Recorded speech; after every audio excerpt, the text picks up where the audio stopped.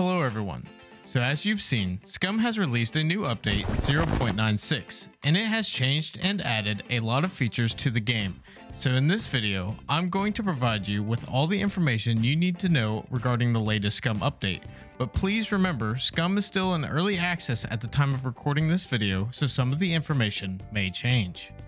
As part of this update, the devs have released a new game trailer that shows off a dropship dropping off armored NPCs to fight players, and it also shows a character that is allied with the armored NPCs. I won't show the full trailer here, but I will put a link to the video in the description below so you can go check it out after this video. It is important to note though that the armored NPCs are not in the game yet, and the devs have stated that they will not be in the game until the 1.0 update in 2025. To get us started, the first major change of this update is the new movement rework system in regards to character movement. This movement rework system has slowed down character movements and added more inertia to character movements, making movement feel more realistic. As an effect of this though, PvP situations will require a more tactical approach. The movement rework has eliminated the bunny hopping meta due to jumping now requiring 30 to 50% of your stamina depending on your character skills. But after performing a jump animation, your character stamina will quickly increase to allow you to continue on. Another PvP meta movement that has been significantly impacted by movement rework is the strafe running, also known as zigzagging. With the addition of more inertia added to your character movement, you can now no longer change your character's movement direction instantly, but rather there is a slight delay for your character to overcome the inertia to continue moving in a new direction. The next major part of the movement rework is that there are now 4 different speeds at which your character can move, which are walk, jog, run, and sprint. Depending on your character weight, stamina level, and character stats, you will experience these speeds differently. Another factor that plays into movement speed is your character stamina. So depending on your character stamina level, your max character speed will change accordingly. Meaning, as your character stamina goes down, so does your character's max movement speed. There are new server settings for admins to adjust in regards to movement to give private server owners the ability to set up servers however they please. But it is now more critical than ever to work on skilling and leveling up your character's strength, constitution, along with running and endurance skills, because having a highly skilled character will give you a large advantage over non-leveled characters. For the second new major change with this update is the implementation of armbands and the removal of floating player names. The armbands are a new clothing item that takes 3 rags to craft, and the armband can be refreshed to represent your squad's logo. Keep in mind though that you can steal other squads' armbands and wear them without the armband resetting to your squad's logo, so you will have the ability to pretend to be a member of another squad when in a PvP situation. Wearing another squad's armband will not allow you to interact with the squad's base, chest, or cars, but it will only visually make it look like you're a member of the other squad, so you can try to fool them. The devs did put in admin server settings to enable/disable the floating name tags, so private server owners will have the ability to set up their servers however they see fit. But for official servers, there are no longer floating names, and squads will have to rely on armbands and good communication skills. The third major change and improvement with this update is the continued refinement of the puppet spawn system, also known as the Horde system. To quickly summarize the changes, the spawn range of puppets has been increased, which from my testing seems to have reduced the chances of puppets spawning directly next to your character.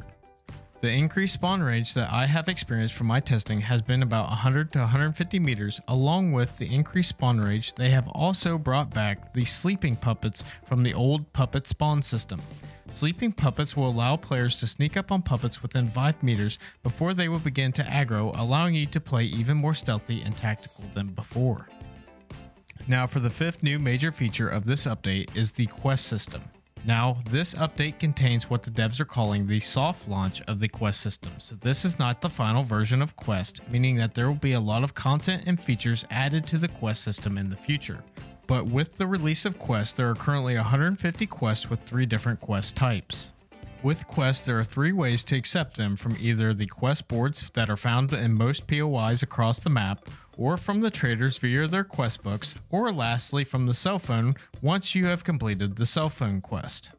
To get started with quests, you can either obtain your starter quest at one of the quest boards across the island or travel to the general goods trader at any of the trader outposts and start from there. Once accepting your first quest, it will tell you what you need to do to complete the quest. Something to note is while you have an active quest, you are unable to purchase the quest items from the trader, so this means that you will have to go loot for the item needed for the quest to be able to meet the quest requirements.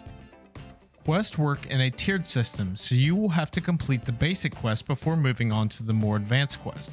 Also, the same thing goes for unlocking all the different trader quests. At first, you will only have access to the general goods trader quest, but as you complete the general goods trader quest, you will slowly unlock the armory trader quest and so forth. The order of trader quests that you unlock goes as follows, starting off with general goods, then moving on to the armory, then thirdly, the mechanic, and lastly, the doctor. The quest will provide rewards in a few different ways currently, such as cash and fame points, with the more advanced quests providing trader price discounts and reduced fame point requirements at the traders. And lastly, you have the ability to look at your quest and quest progress in the journal tab in your inventory. The sixth major addition with this update is the implementation of base building turrets. Base building turrets are a new way of defending your base from either players, puppets, animals, mechs, vehicles, and dropships. Base building turrets are craftable items in the base building menu, and there are 5 variations of turrets. The turret variations are basic, 50 cal, flamethrower, minigun, and rocket. Each turret has their own unique crafting recipe, with 3 of the turrets requiring new parts from mechs. Yes, you heard me right. You now have to kill mechs to obtain some of the parts needed to craft base building turrets. Each base building turret has its own unique targeting area, ammo type, ammo capacity, and electricity requirements. To power the turrets, you have to utilize a generator and ensure both the turret and the generator are turned on. Caution though, because from my testing I have found that base building turrets will damage your base when shooting, so keep this in mind when implementing them into your base. The turrets have the ability to either be built on foundations, floors, or even on the ground itself, which will give you a wide variety of building options, but they must be within your flag zone. To be able to load the turrets with ammo, you just need to place the ammo in the vicinity of the turret and hold right click on the turret and select load ammo.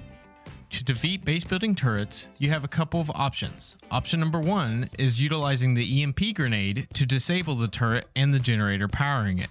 The second way you can defeat a turret is by destroying them by shooting them. You can destroy turrets with guns and explosives, but here are some of the ammo requirements needed to destroy the turrets. I will be doing a more detailed guide on base building turrets soon, so be on the lookout for that video.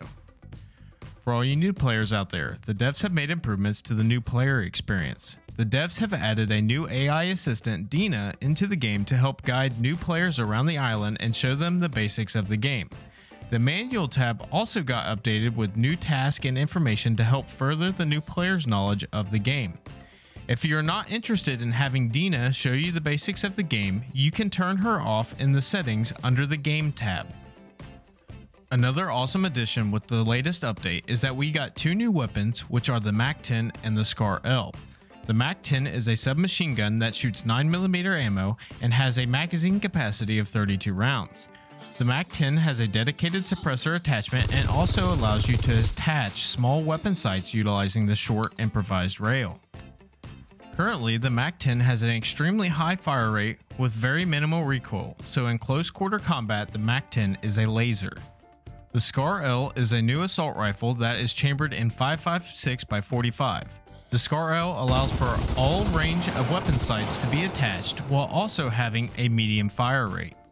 Along with the new weapons, a weapon that has been a true classic of the game has gotten a rework, and this weapon is the improvised shotgun, which is also now known as the improvised rifle.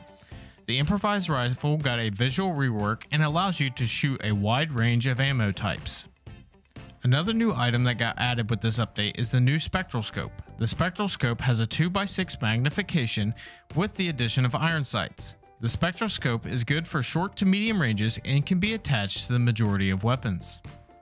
Another big change that got added in regards to weapons is weapon malfunctions are now back in the game. If you're not familiar with weapon malfunctions, all you need to know is that there are 4 possible ways your weapon can malfunction while shooting, causing you not to be able to shoot again until the malfunction is fixed. Weapon malfunctions are impacted by the quality of ammo and magazines you have in your weapon, along with the overall durability of your weapon. To fix a weapon malfunction, you must first hold the R key and it will open a radial menu. You must select the correct malfunction for it to fix the malfunction. Once the correct malfunction is selected, your character will perform an animation to resolve the weapon malfunction, and then you can continue shooting again. The devs have also brought back the cruiser bike with this update in all its glory. The cruiser bike is now a part of the modular vehicle system that allows you to attach saddlebags and a front shield with a radio. The cruiser bike has its own built-in storage with the ability to hold 1 hiking backpack. The cruiser bike also has a top speed of 148 km per hour and does well both on-road and off-road. Some adjustments have been made to base building elements in this update, with all the base building elements getting a new visual look. I have done some additional testing and it seems that all the base building elements have the same HP and damage taken from explosives, so it seems that all the changes to base elements are only visual. 2 new base building elements have been added, which are the hatch element and the vertical half wall element. The hatch element now allows you to further secure your base and is able to be upgraded. The hatch element is identical to base building doors in regards to the amount of locks, zappers, and BCU lock that can be attached. The new vertical half wall is a modular wall piece that is half the size of a normal wall piece and has the same amount of health. Some other new items that were added are the headlamp, barrette hats, and school backpacks. The headlamp is an item that can be equipped on your character and worn with most hats, masks, and some helmets. The headlamp has an adjustable brightness and requires a battery to turn on. Another major part of this update is additional bug fixing, quality of life improvements, and server settings. I will display a list of these on the screen now, but I will not read all of them as there are quite a few. But there is one I would like to highlight, which is the devs have fixed the issue with scopes and weapon sights disappearing when aiming. So far from my testing and playtime of the new update, I have not experienced the weapon sight issue, so it does seem that this issue is fixed or greatly improved. So from all the time I have had to play and test the new update so far, I am pretty pleased with this update. The movement system changes are going to take some time to get used to, but personally I think it makes SCUM feel more like a survival game instead of a game like Call of Duty.